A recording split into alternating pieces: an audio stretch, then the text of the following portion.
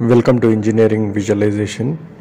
Guys, in this video I'm going to tell you how to pass the computer aided engineering drawing, that is BCDK 103 or 203, if you don't have a computer or a laptop.